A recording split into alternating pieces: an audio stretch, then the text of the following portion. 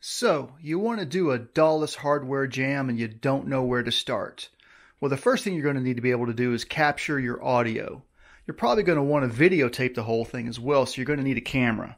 I guess your first option is to just use the audio in on your camera. You could actually take your audio out and bring it right into the camera and try that if you want to. I don't really recommend this method. It definitely works. I've done it in the past. It works great if you're remote out there somewhere in the field, not in front of your computer. Another option is to use something like this handy Zoom recorder. It takes stereo or mono in. Again, this is a very, very useful option. But if you think about it, it's kind of silly because you're going to be recording your audio onto a micro SD card, and then you're probably just going to take that file and move it to your computer. To wit, I say, why not just record it to the computer and be done with it? One option is a DAC like this, an ADC, an analog to digital converter like this. This has worked very well for me in the past, but it's a little on the cheap side, and it kind of shows. You don't get quite the oomph that you might want. Another option is to beef it up to something like the Scarlett 4i4. This is really more than I need. I only need the stereo in. This has 4 in. I really just need the stereo in. That's fine though, but let's go with this. Great. So now we have this option. We're going to hook this into our computer, but here's the thing. Where are we going to put our stuff? Here's where we're going to put our stuff. We're going to need a big table. The bigger, the better. You think you're not going to need a big table? Trust me, you're probably going to need 2 of these things by the time we're done, but that's okay. We came here for space. We came here for ambience. We came here for DAW. The audio to digital converter is hooked up to the computer. If you notice, I am using 2 TRS plugs. If you use a really nice analog to digital converter like this, I highly recommend that you use TRS for both the left and the right. Even though one of these will carry a stereo signal all on its own, you still want to use this for the left and the right. And the reason why is something we call common mode rejection. This will help prevent noise from entering your jams while you're recording it. Next, we're going to need power. I'm using this power strip. This has 12 AC plugs into it. Wonderful stuff. All I need to do is activate the power thusly. One thing to note is that this is going into a protected power surged power strip. So now we have our table, our power supply, we have our audio to digital converter. We just need some sound sources. We need some things that make noise. We have sound sources now. We've got a couple bass bots and we've got a drum machine. The problem now, how do we get the sound over to here? Well, we can hook one of these into another of the output. If this takes an audio input, external audio input, we could merge those together and maybe, no. I think this is where a lot of people miss the big picture here, because what you see when you see a DAWless hardware jam is you just usually see the devices that are making the music. What we're missing is a mixer. We could use a simple mixer like this. This is like a $40 mixer that provides 8 mono in or 4 stereo in. This would totally do the trick for us. It converts mono to stereo for you. But why not use a real mixer? This gives me 16 mono tracks in, about 4 stereo tracks in. I've got several outs. I've got built-in digital effects, a built-in 9-band equalizer. This is much better in my opinion. This will cover just about everything that you need to do. And on top of that, this mixer doesn't really cost too much more than this drum machine. So now that we have our sound sources, we have our mixer, and we have our analog to digital converter, we need to start hooking some stuff up. And before we do that, I want you to notice that I have the stereo out going into the Focusrite. And again, I'm using 2 TRS to provide common mode rejection to prevent noise from getting into our jams. In order to hear these instruments, I will need to get a TS cable to hear each one. I will need 3. I'm going to hook up 1 cable for each of these devices into the mixer over here, and I will probably just pick tracks 1 through 3 because why not?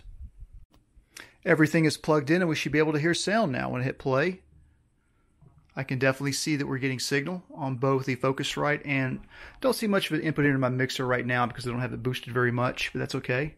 We'll try the next one. More output, and the drum machine. And of course, you can hear everything through my headphones right now. If we wanted to, we could have an external monitor. We could hear things in the room, no problem. Let's check out what's going on over here with the computer, however. I have Audacity loaded up, and you can't really see very well, but I'm going to switch the input device to the Scarlett USB, hit record. And now I want to start playing various stuff. We get some kind of a signal. Get some serious clipping, of course, but, you know, we'll work out all the details later. This basically is the hardest part. Once you get everything, you hear the sound that you want, the next thing we want to do is we want to synchronize everything. So how I'm going to synchronize things is with MIDI. We'll do that next. Just like the mixer, the MIDI hub is another missing ingredient that is often not seen in DAWless jams. This is essential to keep everything synchronized together, and not only that, but send note data from one instrument to another. Quite essential, especially if you use something like a master sequencer. You can control several different synthesizers and drum machines, all from one sequencer using a MIDI hub. This is one of my favorite MIDI hubs. This is a RetroKit Arcade 004, and this has 7 ports. They can be configured to be inputs or outputs just based upon what is read by this thing. This thing automatically detects if the port is input or output, and it also has a tempo sync. I can send out a clock if I want to, and I can also do a tap tempo with this and change it accordingly. It's a really, really handy, useful tool. So what I'm going to do next is I'm going to hook up MIDI. I'm going to select something as the master. We'll say that the drum machine will be the master. So I'm going to have MIDI out of the drum machine into the hub, and then MIDI in coming from the hub to each of these 2 devices. The instruments are now plugged into the MIDI hub, and this now acts as the master clock for each of these devices, as well as starting and stopping them. Additionally, they are all now synchronized, so when I slow the tempo down, everybody slows down to the same beat. And everybody stops. So what's left to do? Well, everything. This is where the creative process kicks in. What kind of jam do you want to make? What kind of sequences? What kind of drum pattern? Now we can actually start creating something. But before we do that, we should talk about effects. There are basically 2 ways we can handle effects, in series or in parallel. One thing I love about this mixer is that it provides effects for you already in parallel. That is, they mix along with the original signal. So I'm going to press play on the bass spot. You can kind of hear a little bit. Sorry, not too much. I'm going to apply some reverb now.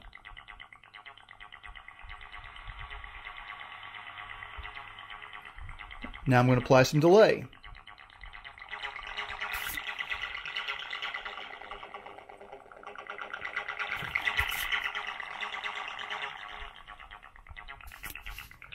And I did that by these knobs over here. They send the signal to the effects internally. I had this one dialed up to a delay and had this one dialed up to reverb. And that's how we can get parallel effects. I can also add my own effects in parallel to this mixer via some of these output switches and output jacks and input jacks. Let's talk about effects in series now. One of my favorite in-series effects to use is an overall effect on the overall mix. Here I'm using a stereo compressor for the final mix going into the audio to digital converter. I will play around with this for probably up to an hour, trying to find different settings just to get the right setting. It really is an art form, but once you get it just right, I find that the drums can just cut through the mix like nothing else. It's really, really awesome. That's just me though. So now I have some effects added in series. All I am doing is I am routing the output of this device. Instead of going directly to the mixer, now it's routed through this effect pedal. Likewise, this device is now going through this effect pedal, and this is now going into a track on the mixer.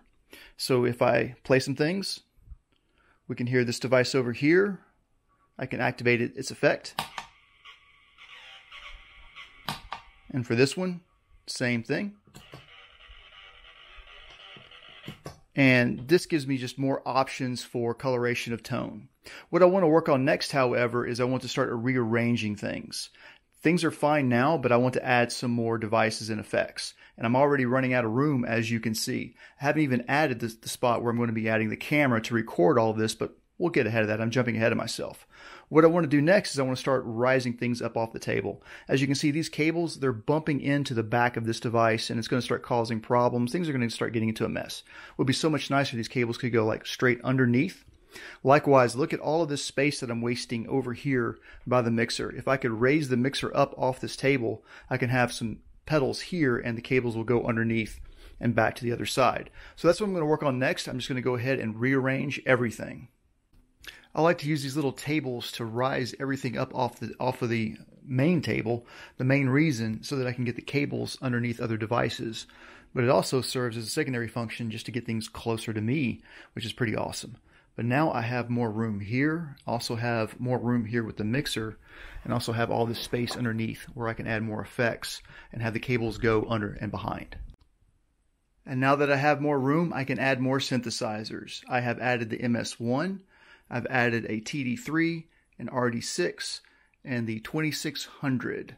So from here, everything that you're looking at now is connected via MIDI with the exception of the 2600. I plan to use CV gate for the 2600, but I'm getting ahead of myself. Right now, if I hit play on the RD9, we'll see that this one starts, these two have started, and this one has started. So all of the sequences on all of these devices are now starting thanks to MIDI. But here's the thing, all that's happening is that this device is sending out MIDI clock, and the rest of these are all responding to it, and their tempos are going accordingly, and they play their sequences. Right now, I have all blank sequences. That's why we don't hear anything coming out of the headphones. So what I would like to do is I would like to have a main sequencer instead control everything. So let's back up a little bit. The RD9, it plays, it sends out MIDI clock. It also sends out a MIDI start event, but it's also sending out MIDI note events for its drum instrument parts. And they're set to a very, very, very low value on the keyboard scale. So it's not really registering and sending and causing these instruments to fire off is what I'm saying. That's actually kind of handy, but at the same time it would be nice to have some sort of a master controller, which is what I want to do next. So instead of using these sequences on each of these individual devices and tediously having to go through and program them and line them up accordingly and remember which one is which on a bunch of different devices, I'm instead going to have one master device that controls everything. So before we go on to that, however, let's also talk about now. Because I've lifted the mixer up, I can get these two devices in here very easily. I've added two more effects units. These are digital effects units. I'm not so worried about interrupting my pure analog synthesizer chain here now. But what these are going to offer are more digital effects just like these two offer. And the way that this works is back here, these two jacks are output jacks, and they send the signal of whatever track. Whenever I turn up either one of these red knobs, 1 or 2, it will send that output signal out here to these two cables. And we've got one going to this device and one going to this device. Mono in, stereo out to these two tracks. So now I can also control the EQ if I want to. And what this provides for me, now I have 4 different groups of effects that I can use for these tracks, whatever I want to use. Also, I have most of these tracks are all dedicated to drums. I'm using the individual outs of the RD9 and the RD6, mainly just the bass drum, the RD6, but this will allow me to better shape and control the sound of the drums. So let's go ahead and move on next to getting a master sequencer. It's going to go right here. And this is my tool of choice, the Scorp Pyramid. However, I tried to hook this in just now and nothing worked. So I have unplugged all of the MIDI. I'm going to start all over. Everything's over here now. I'm just going to start one thing at a time. The first thing I did to make sure everything was working correctly is just directly out of this box into this box is a test. Hopefully you can hear that.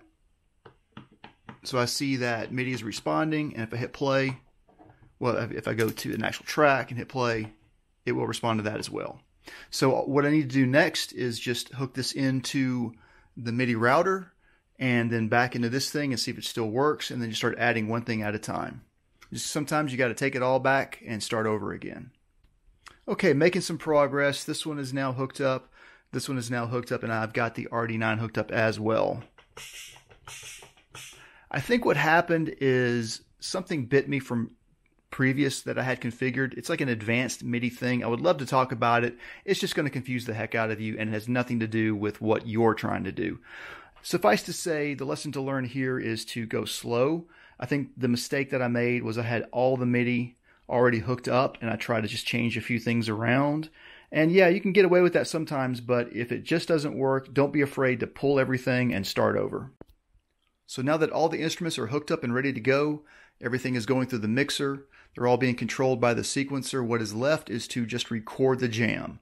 I recently streamed a performance of this, a test run, and all that I used was my webcam, as you can see here. And this worked out very well for me.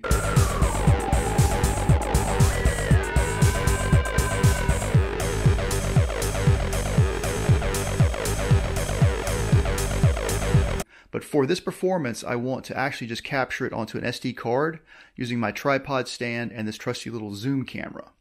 And I'll try to aim for about a 10-minute performance, and then I'll multiplex the audio and the video together, and then I'll upload that to YouTube this March 3rd.